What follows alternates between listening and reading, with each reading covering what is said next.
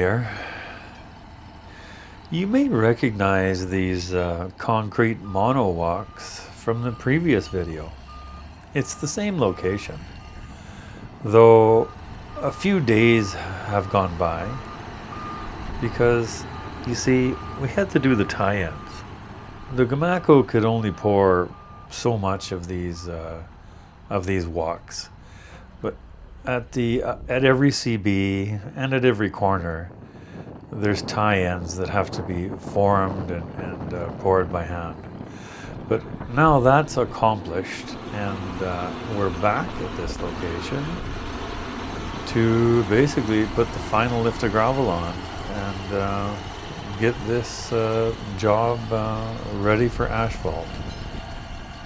I want to thank Symphony for shooting this clip.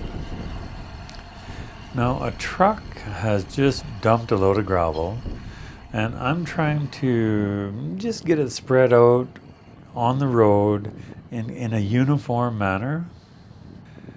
As I push this gravel around, I'm trying to get the quantity proper, you see. Even though Teresa has calculated how many trucks are supposed to go in this area, I'm still trying to sort this gravel around and just get it so that the quantity is proper. So I try to achieve the proper quantity of gravel in the center of the road first, and then I start to take it out toward the curb.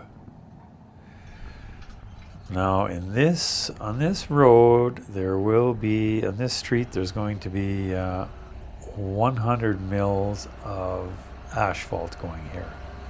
So I'm keeping that in mind as I put this gravel to the side.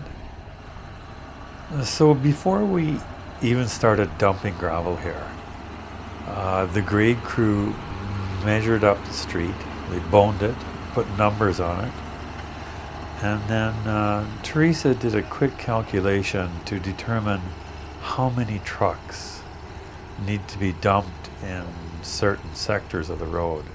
She broke it down in between the high points, and that's very helpful. That method is extremely handy if a bunch of trucks come in at the same time. You see, if the gravel trucks are coming in at a slower pace, and if they're coming in at a constant pace, I might have time to keep up with the trucks dumping, you see. But if a bunch of trucks come in at the same time, well, then it's handy to know exactly where to dump the trucks, or if you're over dumping in a certain area or under dumping in a certain area. So it really does, using that method of calculating how many trucks go in certain sectors, it really does help. So now I'm about to place this windrow up against the curb. This is a crucial step because if you do it properly, it saves a lot of work for the labor crew. You don't get too much gravel up on the curb, so they don't have a whole bunch to clean off. I usually do it this way. I put a windrow there, and then I get my front wheel just outside the windrow, and I do it just like this. I trickle it in. You can adjust your blade, and you see, eventually, like I say, there's going to be 100 millimeters, 4 inches of asphalt going on this street. But right now, you see, that gravel is loose. It's completely loose. So in order to achieve the finished 100 mils, you need to bring the gravel pretty well flush to the top of the concrete. And by the time you pack it down, by the time you wheel pack it, it'll drop, a lot. And so you pretty well have to do it the way I'm doing it here right now and get the gravel flush to the top of concrete. And eventually it'll end up being down 80 mils or something anyway, or at least 50 mils by the time you wheel pack it, you see. You're going to see this in a minute here.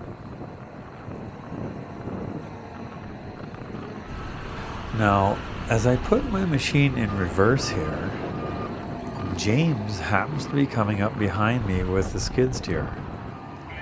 And he let me know over the radio that he was coming up behind me. And that's always a good thing to do.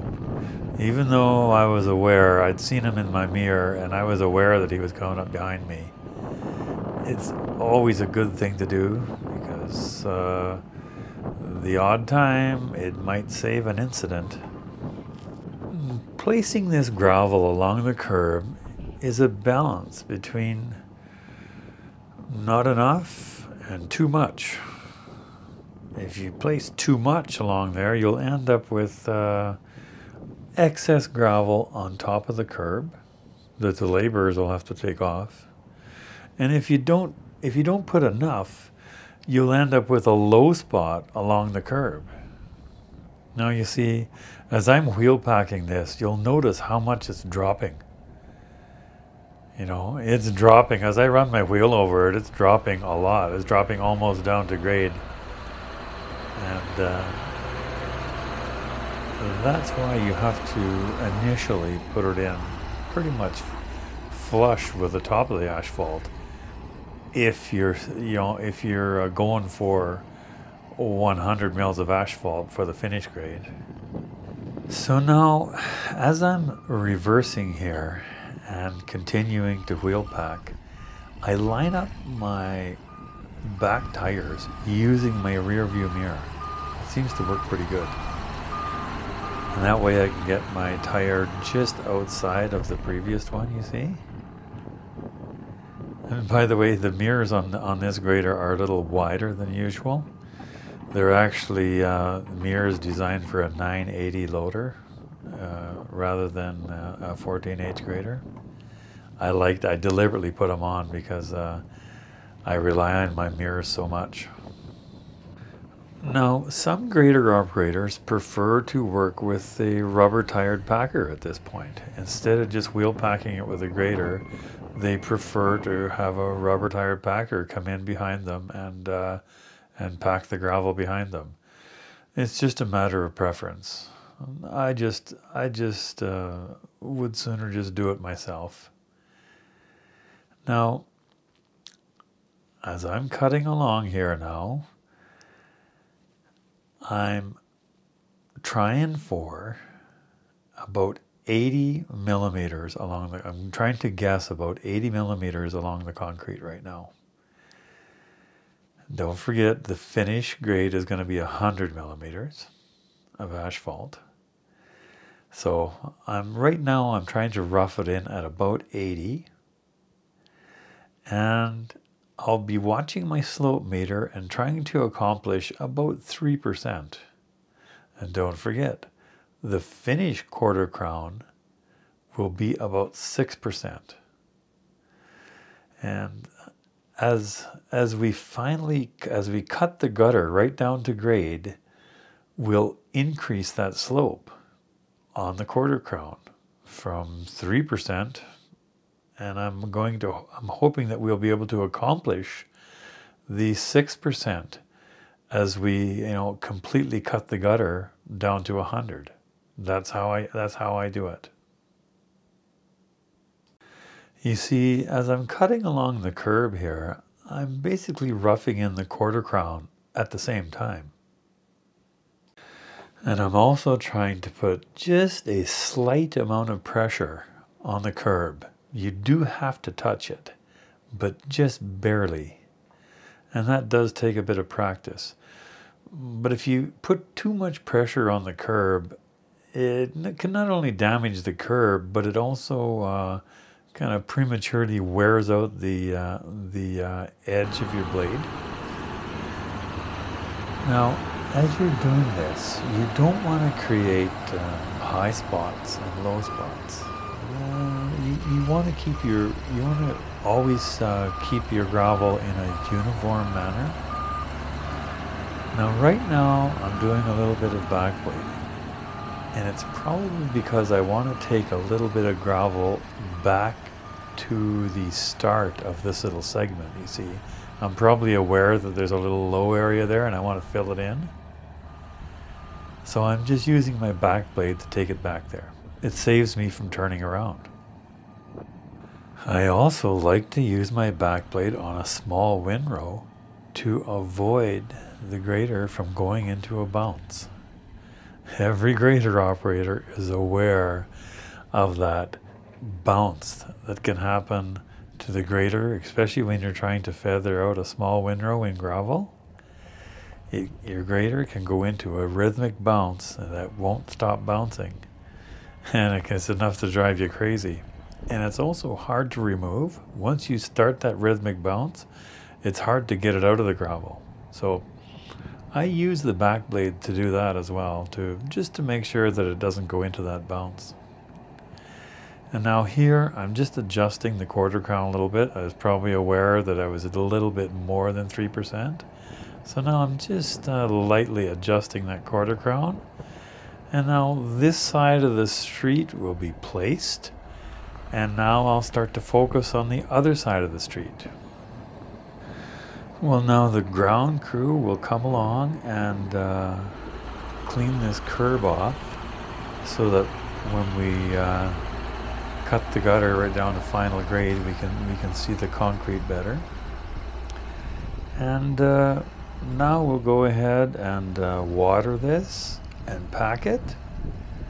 And after that, the next step will be to cut the gutter down to final grade, down to 100 mils.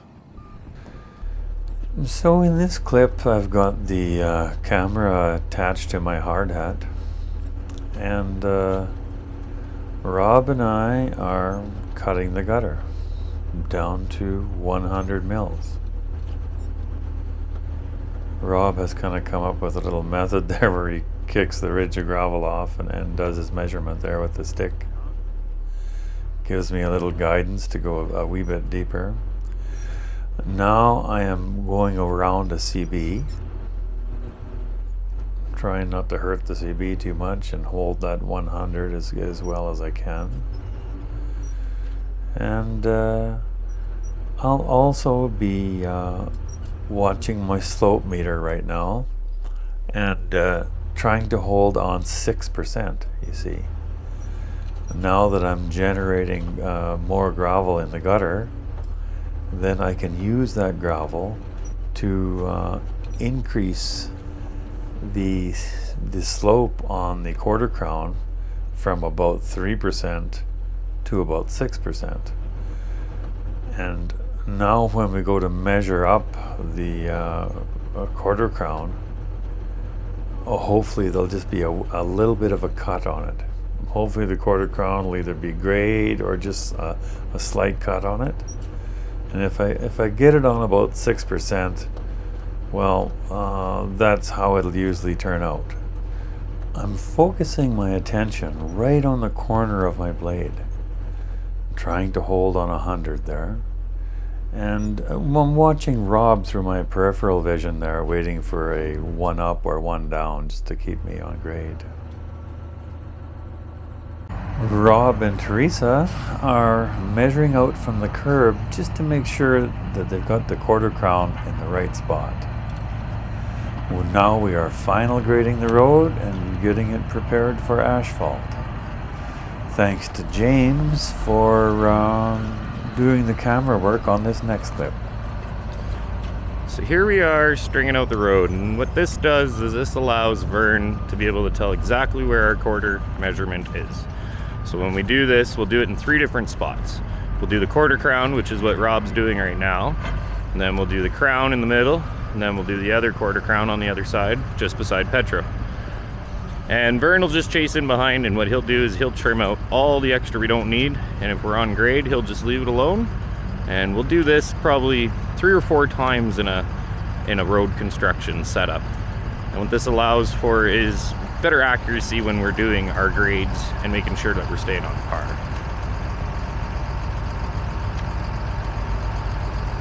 And there we have a fill of 2.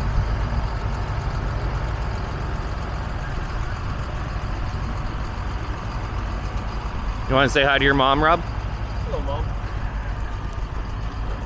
Here's Mom.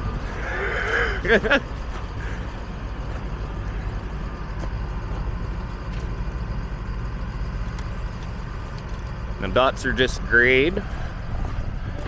And we'll check every couple meters, and if you notice, we put the rod right on the end of the curb and then try to pull the string really tight.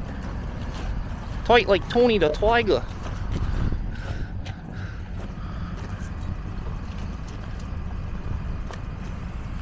And as you can see in the background, there's Vern chasing us along.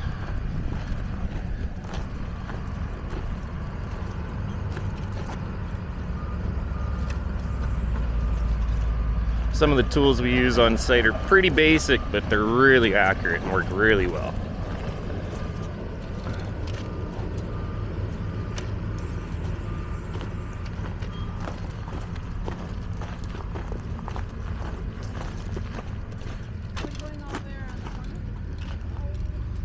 Just wants to do this little section. I'll just tape for this little bit and then I'll go grab that last half buggy load.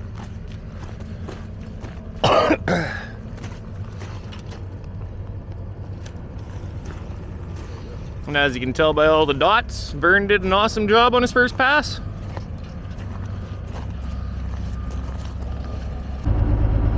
Here we are back on board the grader. Okay. We got a cut of 1 coming up here.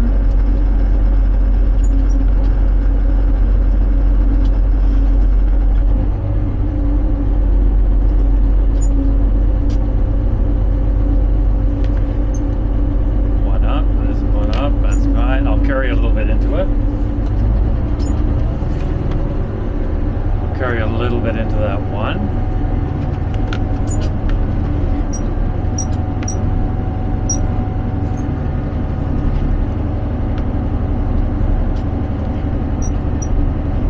That's great.